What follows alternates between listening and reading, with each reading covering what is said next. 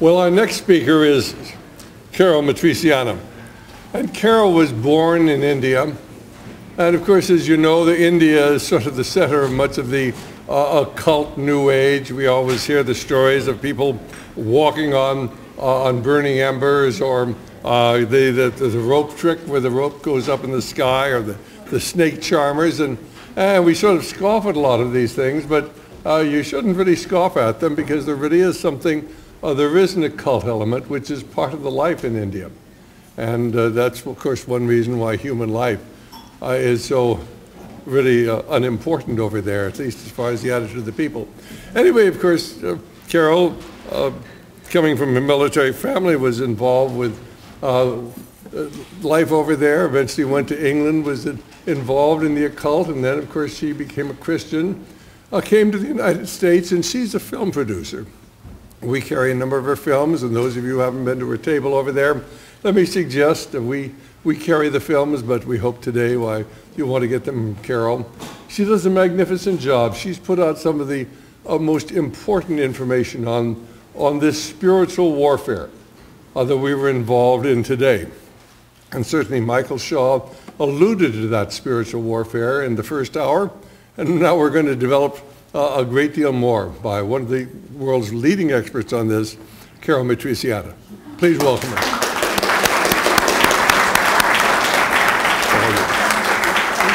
Thank you, Dr. Stan. Thank you so much. Well, thank you, Dr. Stan, for making this possible. Thank you, Barbara. Thank you, Letitia, for everything you've done over the years. Dr. Stan and the team, Barbara and Letitia, have been such a support to me.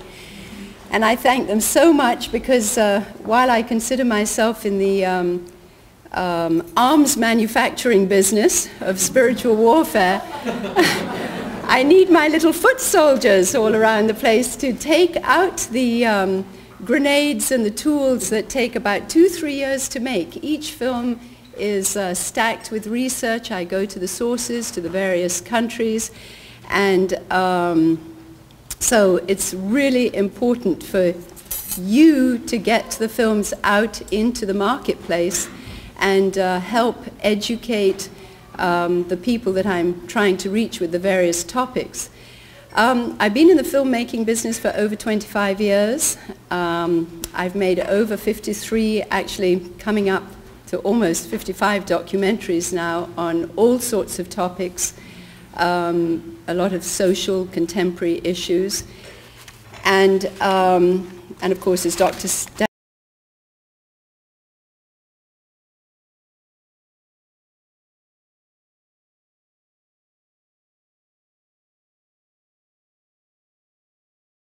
line religions, and then the offshoots and the sects and the cults, if you will, the deviants.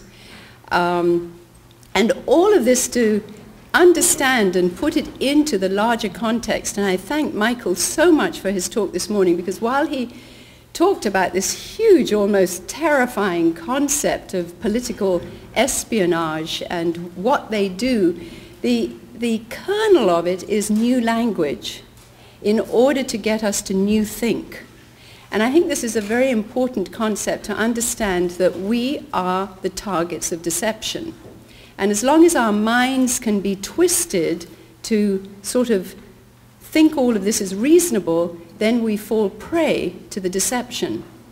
So my films are basically on the idea of being able to discern the times we live in from a biblical larger worldview, and understand that we are being conditioned, we are being set up to be deceived for a one world leader that the Bible says is going to be the global leader in politics, in finance, and in religion. Now, in order to combine these three huge subjects and bring them together, this man has got to be extraordinarily deceptive, very cunning, very alluring, very charismatic, and somehow has got to pull in all religious worldviews to accept him as a man of peace. So how on earth can all this be done? With massive conditioning.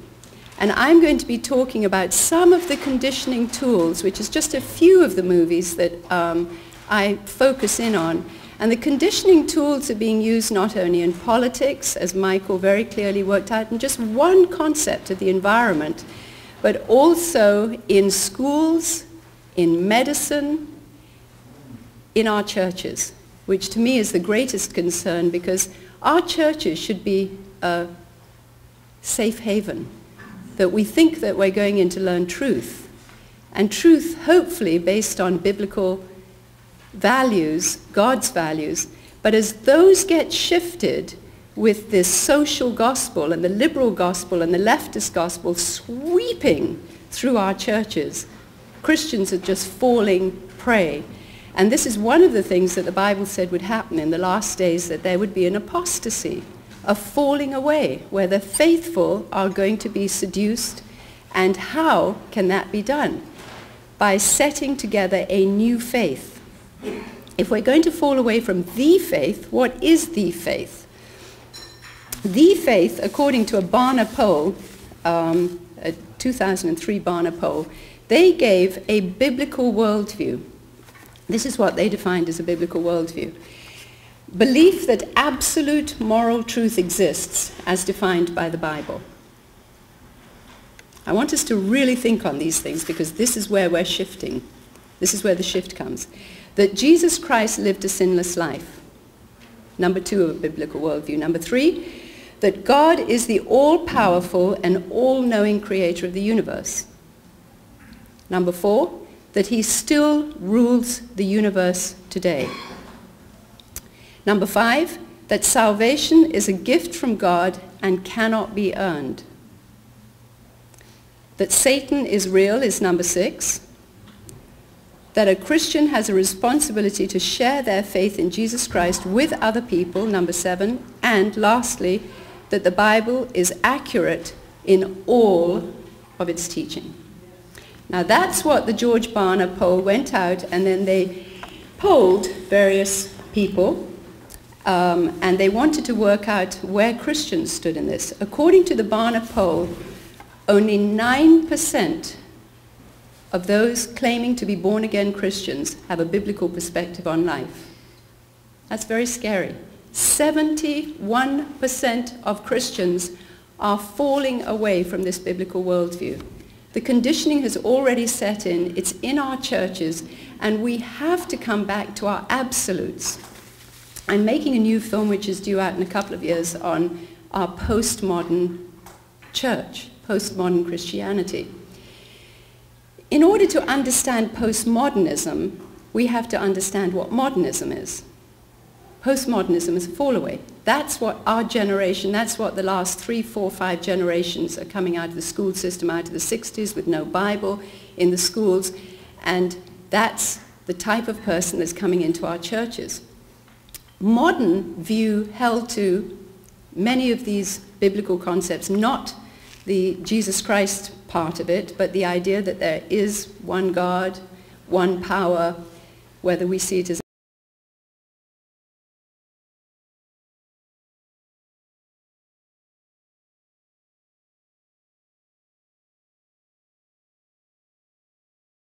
that also, in a modern worldview, was that there was a supernatural world. All cultures across the universe admit that there is a supernatural world that exists, and there is a conflict between that supernatural world and human beings. Now, the postmodern view, where people, the church has been raised in the last several decades, actually the last couple of 100 years, there has been an attack on modernity, where we've got philosophers and the traditions of men and psychologists, psychiatrists, the whole psychological field, etc., has been debunking truth, debunking the anchor of reason. Now, if we give up truth and we consider it as being just moral and relative, moral relativism, well, your truth is your truth, it doesn't, you can do that, and as long as it doesn't touch my space, that's okay for you, it's not okay for me. So now we're getting into what Michael was talking about, are these dialectic consensus that is coming up, coming into the church. That you set your thesis, you have your antithesis, and then you have to bring in a synthesis, which is the new world religion, which is going to bring in the Antichrist. And the enemy of this whole concept are Bible-believing Christians, those narrow-minded people, or Jews that stick with a biblical worldview, or fanatical Muslims. And if you hear the news, you'll see that the fundamental Christians are being thrown in with the fundamental Muslims, because there has to be a new synthesis. So anything that is not going along with the big main middle to bring in the global new leader, the man of peace, this man who is going to stand up as God and put himself into the temple of God, this man of, as the Bible says, a man of sinfulness, who sets himself up as God in the temple in Jerusalem. So then we get the last piece of the puzzle, that Jerusalem is the epicenter of the tragedy that is happening in the world today. And the Muslim world is fighting with the Jews. Jerusalem isn't being given to the Jews. We understand from a biblical perspective that Jerusalem belongs to Jesus Christ. Jesus Christ is going to come down and rule in Jerusalem. No wonder this is the epicenter of struggle and fighting today. And if the church doesn't understand that there is going to be a blessed hope and Jesus to return, then what do we live for? We hear things that Michael's saying, which is completely overwhelming, and I speak at youth groups and with kids that have absolutely no blessed hope, no idea of what they're living for, don't know who they are. So no wonder they turn to Harry Potter magic, because they want to have control of their life and control of their environment, because something inside of them is saying, this doesn't make sense. We're having to give up our individuality. We're having to give up our rights. What are we going for? We've got to be part of the big human blob, and they want power to fight through this. So then they turn to magic and a pagan worldview. So it is all being set up. But just so that we can understand what are these two worldviews, so that we can keep them distinct in being able to discern our times, I'm going to just very, very roughly, quickly go through them. I was born and raised in India, as Dr. Stan said, and the results of putting nature and loving nature above mankind can be seen in India, tragically. I love India. I was 5th generation born there. The only thing is my skin color gives me away, but I'm at heart an Indian that just loves my friends who are fellow Hindus, fellow Muslims. That is not the issue, but there is a religion and a culture in India that just kills the human spirit and the human heart, bringing in so much apathy that these people just don't know what to do with their lives unless they connect to materialism or the West. The idea of Hinduism is that the natural world is an illusion, doesn't exist. The breakdown is coming with a lot of things that Michael said this morning, that if you realize that our individual property, our humanness, our individuality doesn't exist, then we are being broken down. This is not a good place to be in. Biblically, the natural world is a reality. We do have rights. We are human individuals, and that is the reality. Also, Eastern mysticism, the pagan worldview, says that everything evolved. It evolved with the vibration, the Om sound, which actually one gets into even in yoga, getting back to your oneness with the big Omness, with the big higher consciousness of nothingness, voidness, which the Bible explains is the very void before God breathed into man, is what the exercise of yoga ultimately gets you to try and get back to, that death state. Whereas the Bible says that God created. He is the creator. Everything he created is good. Therefore, there must be an enemy that is out to destroy what he is doing, which means that there is an actual Satan. Just as there is an actual personal God, we have to see that there is an actual personal enemy of God.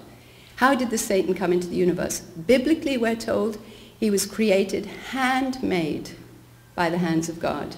As every angel was created, they did not procreate, and I explain all that in my DVD, Supernatural Powers, the battle between good and evil, the history of the satanic, of the angelic, the supernatural world so that we can understand that 2/3 of the angels, according to scriptures, stayed under the authority of God. 1/3 of them were persuaded by Satan that Satan was the equivalent of God. He was made perfect. He was perfection, and yet some kind of iniquity triggered in him to decide that he could ascend to be like God, that he would take the glory of God, that he would sit in the high place made for God, that he would take 1/3 of the angels to submit to him, and hence began the rebellion world in the supernatural world. Jesus says he saw Satan kicked out like lightning, falling from heaven, and came to this world. So he has been given the title of the God of this world, the ruler of the power of this world. So when we see this type of sustainable stuff that is happening politically and all the other things that are happening, we have to understand that there are powers and principalities behind the working of men. Paul says in the scriptures that we wrestle not against flesh and blood, but powers and principalities that position themselves in the hearts and minds of men if we don't have a relationship with Jesus Christ, and if we're not plugged into him having died for us, connected us back to God outside of our sin natures, and he gives us all authority to overcome all powers, give us discernment, good thinking, sensible wisdom, so that we can be able to discern right from wrong. So in supernatural powers, the battle between good and evil, that lays out what happened in the supernatural world, and that how they are out to attack, steal, destroy, kill. Those are the titles given to Satan. Destroyer, thief, everything that comes with a rebellious nature, hating God, attempting to lift himself up as God. So once we understand those two worldviews, now in Hinduism, Eastern mysticism, they do not see the satanic world as Satan's world. It is a world of spirits, some of who are good and some of who are bad. So there we get the identification of good magic versus black magic, that you can use spiritual powers for good and healing and not for this. We have to remember that the scriptures tell us that the source of that power is Satan himself, who can appear as an angel of light. So no wonder his ministers are ministers of righteousness and can be in the church with a false gospel, a false Jesus, a false spirit, if they are submitted to the white side of Satan, that can then go all to this side of the gamut, to the dark side of Satan, who is described in the Bible as the dragon, the demon of old, the snake. So then we get the snake that comes up to Adam and Eve, the most perfectly made, handmade creatures from God, once again without sin. And the serpent that was made by God, the most cunning of all creatures, was able to manipulate a perfect person. How much more vulnerable are we, who are now sinners? We can be manipulated. We need to understand that we are extremely vulnerable unless we come back to the Word of God, which is absolute truth, and make our opinions in line with the opinion and heart of God. We cannot rest on human understanding and human reasoning, because that's what Eve did. And the serpent said to her, "Surely God hasn't said," which then got her to think. That is always a process, bad process. I love to think, but we have to think within the context of the Bible. Had Eve said to Satan, "You know what? I don't understand why God said that we could eat of absolutely every tree, but not this one. Why don't you go and talk to him?" We probably wouldn't. I mean, goodness knows what would have happened. I don't know. But she got into dialogue with him through her imagination, using her imagination, because then he said, surely that fruit which she saw, and by the way, she added to Scripture, because he said, has God said you can't eat? She then added to Scripture and said, and God said we couldn't touch. A lie. So we have to know our Scripture well enough to be able to do what Jesus did in the wilderness, which was come back with accurate Scripture when we're involved in spiritual warfare.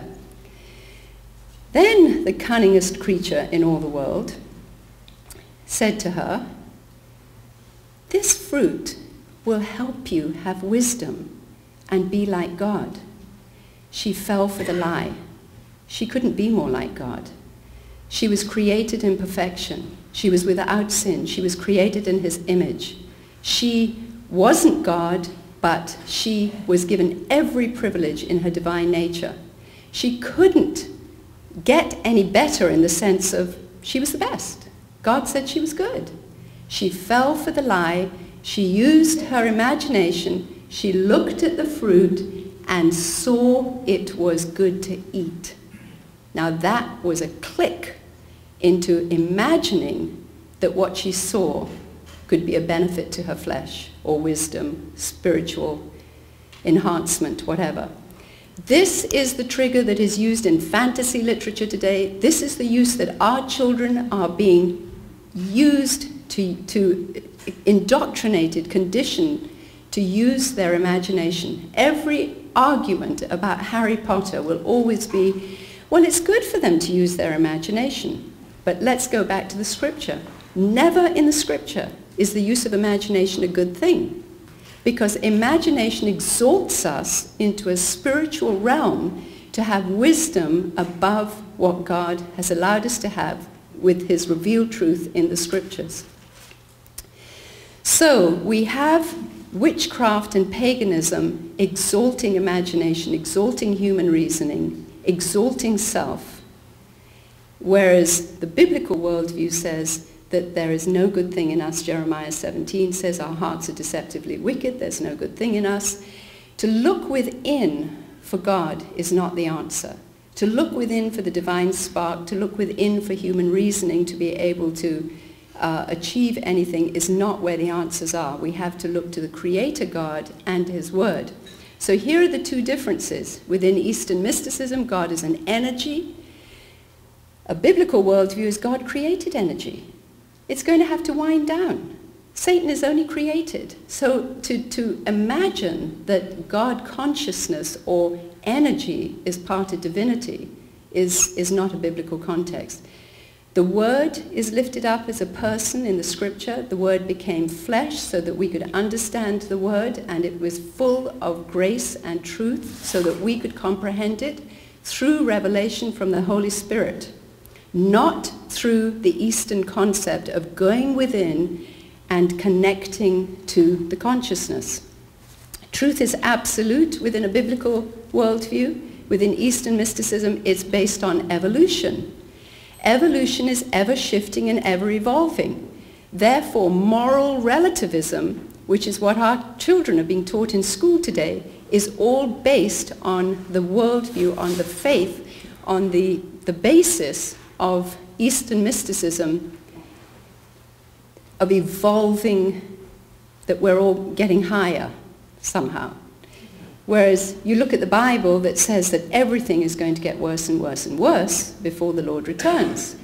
So when the churches are saying that there is revival and huge things happening, we've got to think, what kind of gospel is that connected to? Is it the gospel of Jesus Christ, the gospel of Jesus, the Spirit of Jesus, the revelation of a personal relationship with Jesus?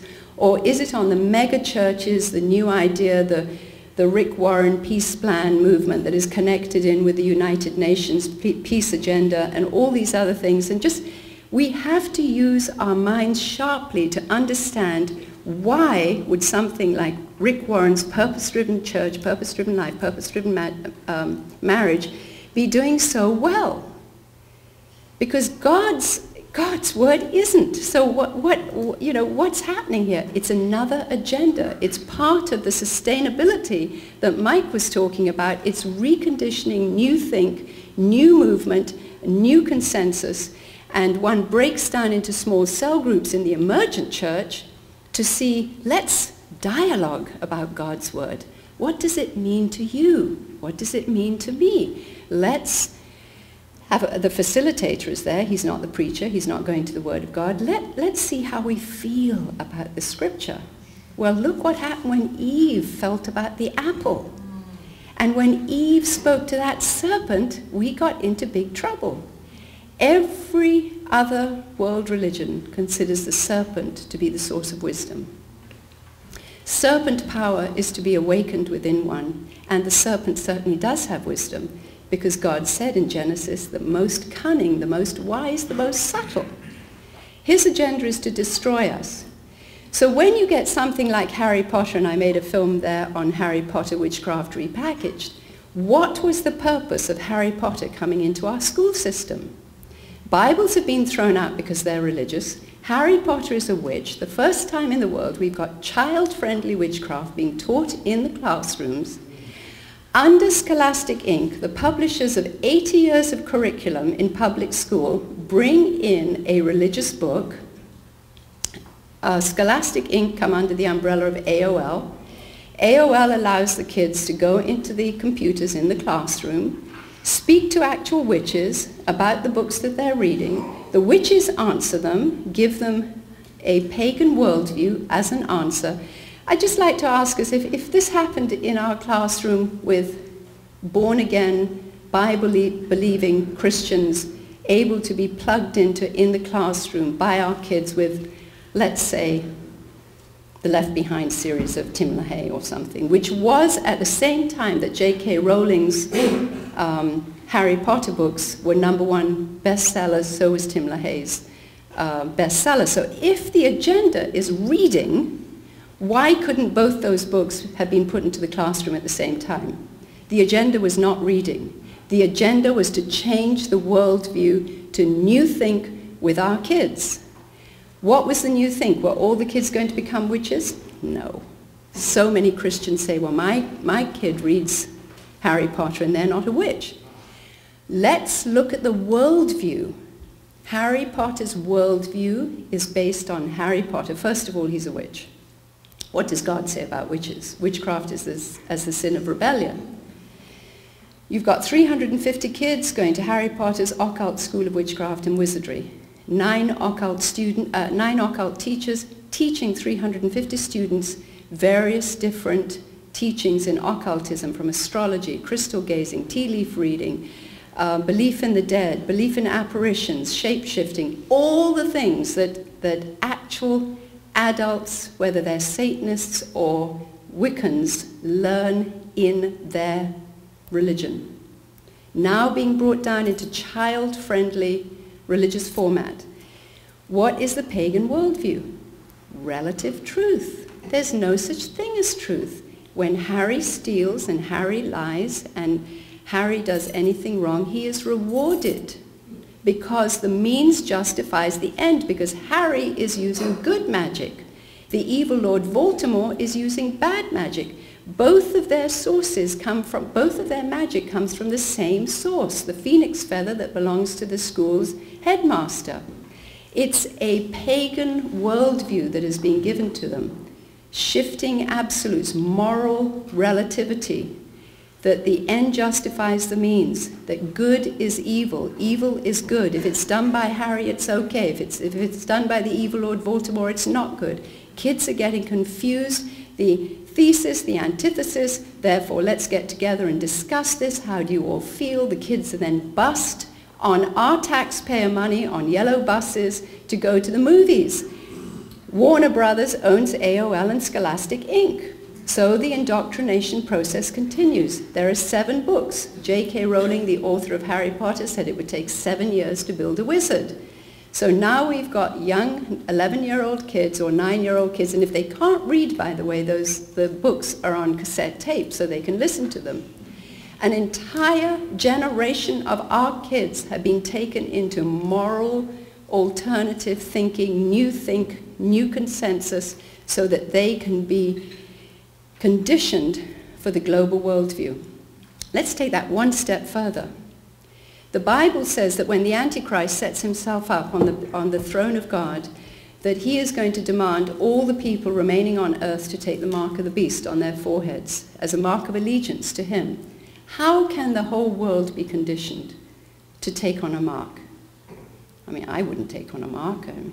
I don't know how many of you in this room would, but how can the conditioning process begin?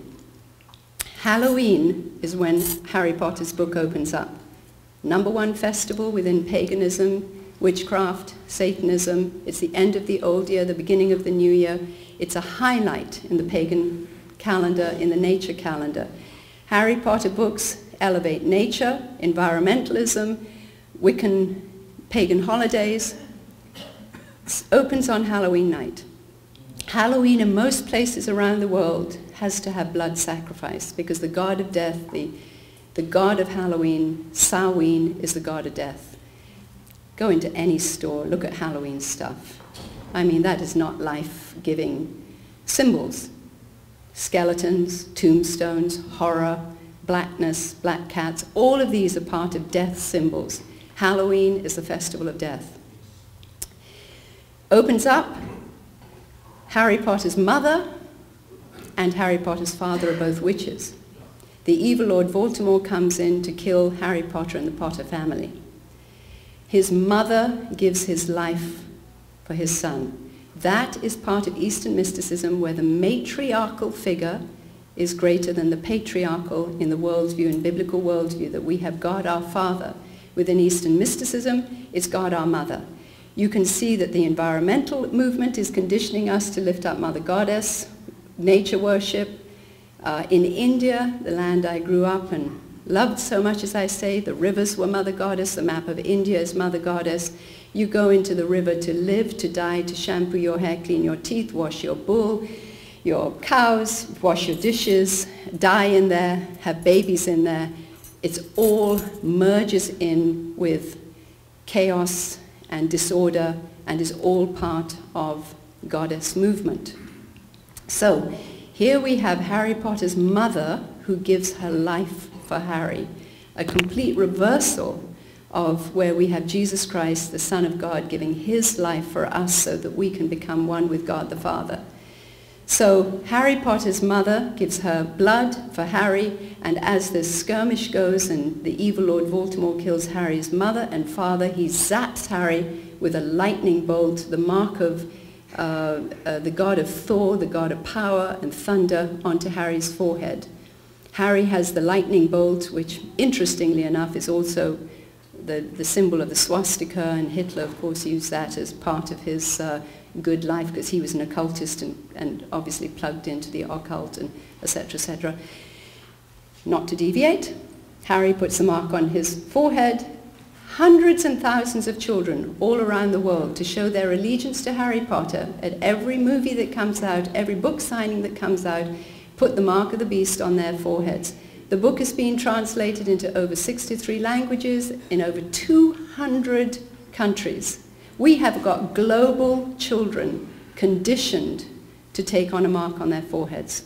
That's another interesting part of the conditioning going on. So, the idea of sin is a biblical concept. We have been separated from God through sin, through Adam and Eve's rebellion, and we need to be connected back to God to have eternal life. Jesus Christ came, the Word made flesh, to connect us back for eternal life. In all Eastern mysticism, there is no such thing as sin. It's ignorance of your divinity that keeps you separate from God. So in order to ignite your God consciousness, the divinity within, you have to go into various different altered states, whether it's through drugs, whether it's through yoga. Specifically, yoga and Hinduism are two words synonymous. You can't separate yoga and you can't separate Hinduism. Yoga is a Sanskrit word that means to yoke with Brahman, the big energy, the big consciousness of the pagan Eastern mystical idea of God, which is a consciousness and an energy. You ignite, waken up the serpent power within yourself, the wisdom within yourself to connect to God consciousness in yoga. And that is what that's designed for. The incredible thing is how yoga has now come into the church. This is one of the conditioning processes. The Hindu Vishva Parishad is a Hindu evangelistic Hindu organization. They say that the end of Christianity has come. Their missionaries, their forerunners are yoga teachers in the West. Not that every teacher that does yoga even understands that they are awakening serpent power wisdom to connect to God consciousness within. They think that you can just separate physical exercise and spiritual exercise. It can't be done. When I went to India a couple of years ago to make this movie, I interviewed Hindus that practice yoga, do yoga, and asked, can physical exercise be separated from the spirituality of yoga?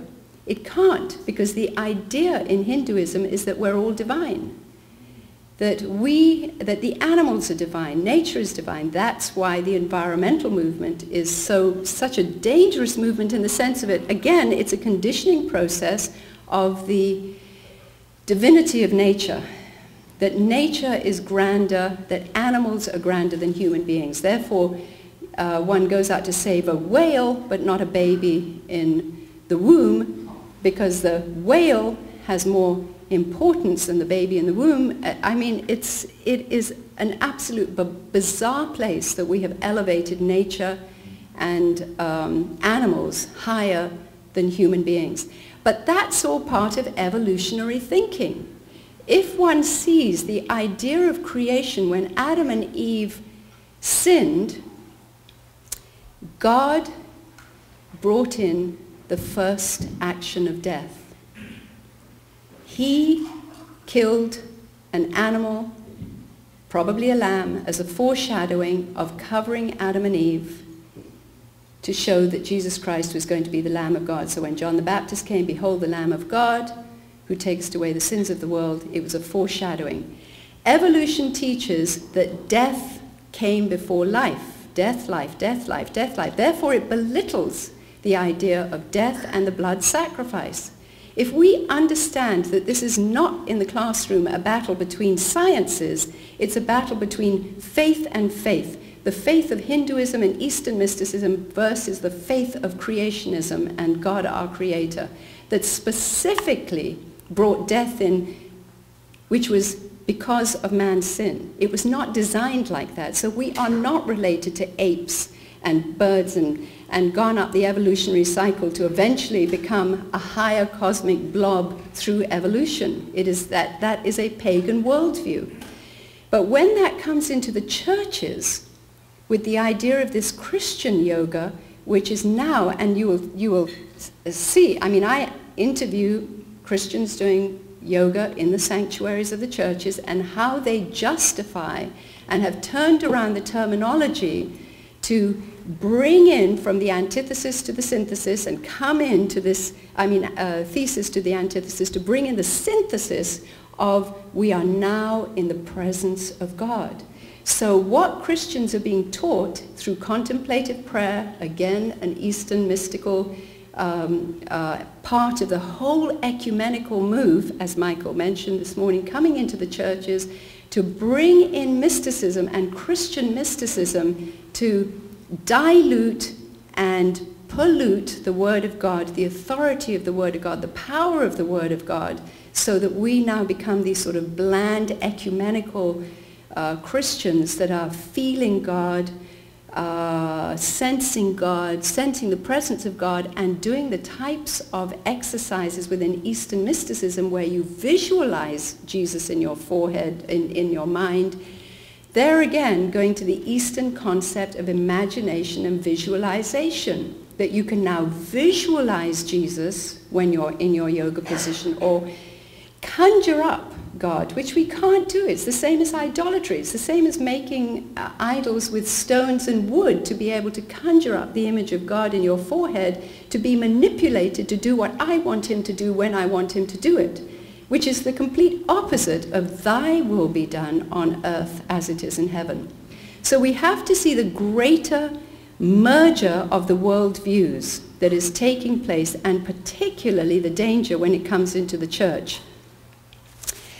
I wrote this book called Gods of the New Age quite some time ago, and I'm going to just bring up because Gods of the New Age is actually a really good overview of how Hinduism, Eastern mysticism, being cleaned up, called the New Age, now being cleaned up and called the emergent church that goes back into the church, regurgitated and presented as being part of Christianity. But in one of the chapters that talks about lessons to be learned, I mentioned that this is one of the sayings that came out of Dr. Pierce, a professor of education and psychiatry at Harvard University. He made this statement: every child in America entering school at the age of 5 is mentally ill because he comes to school with certain allegiances towards our founding fathers, towards our elected officials, towards his parents, toward a belief in a supernatural being, toward the sovereignty of this nation as a separate entity. It's up to you teachers to make all of these sick children well by creating the international child of the future.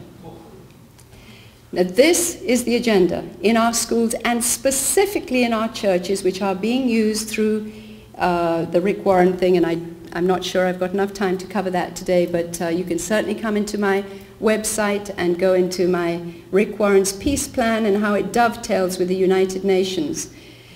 So, we have a religion for a new age published in The Humanist. It says the battle, quote, the battle for humankind's future must be waged and won in the public school classroom by teachers who correctly perceive their role as the proselytizers of a new faith.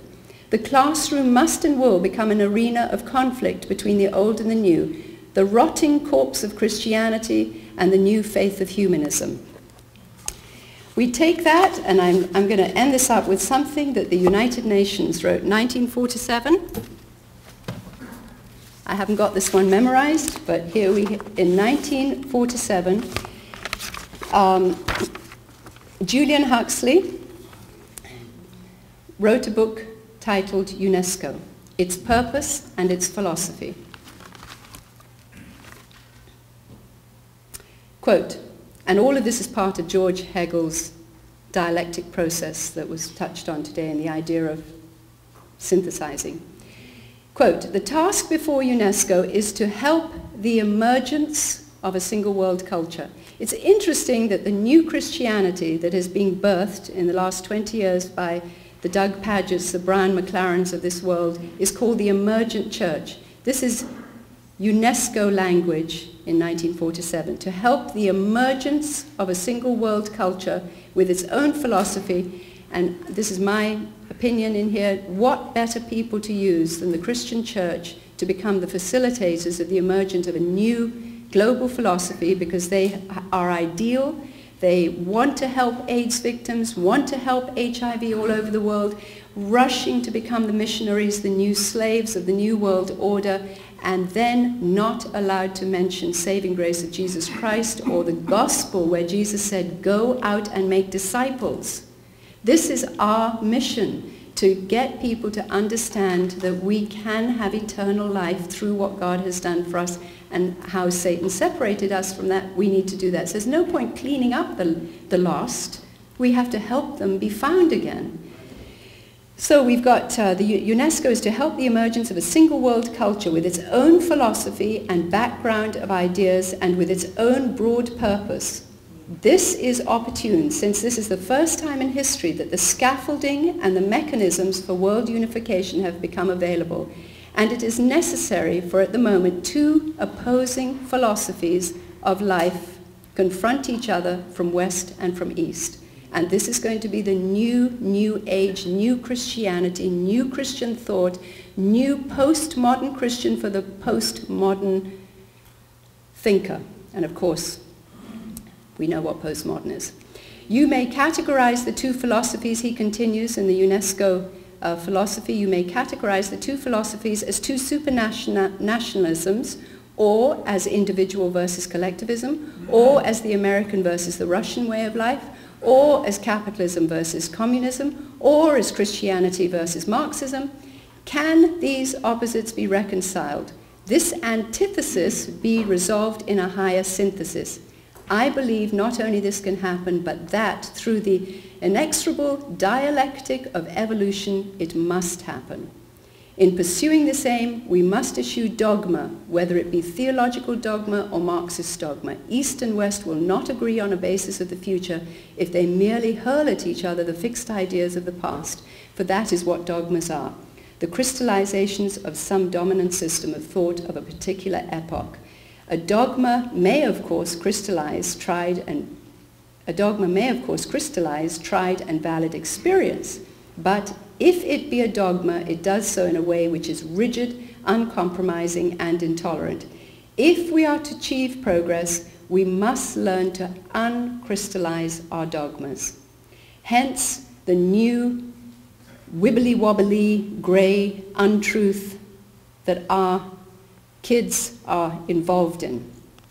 Today, the Hegelian dialectic has become the cornerstone not only of the global education system, but of quality management in all kinds of governmental, corporation, and private organization around the world. Meanwhile, the training programs, assessment technology, and data tracking systems that complement and monitor the psychosocial process are growing increasingly. And let me tell you that in government, in medicine, in schools, yoga is coming in. What is the point of yoga? It is to help our children get into an altered state of consciousness. They have to give up their minds, which is a breaking of the first commandment that says we have to love the Lord our God with all our mind. Yoga says, put your mind in neutral, feel the presence of God, feel within yourself, go within yourself, breathe. So there's a self-hypnosis in there, an altered state of consciousness, and a new worldview, because yoga will take them to fellow believers that believe in either, the vegetarianism, veganism, which is all part of Eastern mysticism, that you are what you eat, therefore you don't eat the things that you don't want to be, and then they, that's a whole other thing for another day. I think, Dr. Stan, I've come to the end of my time.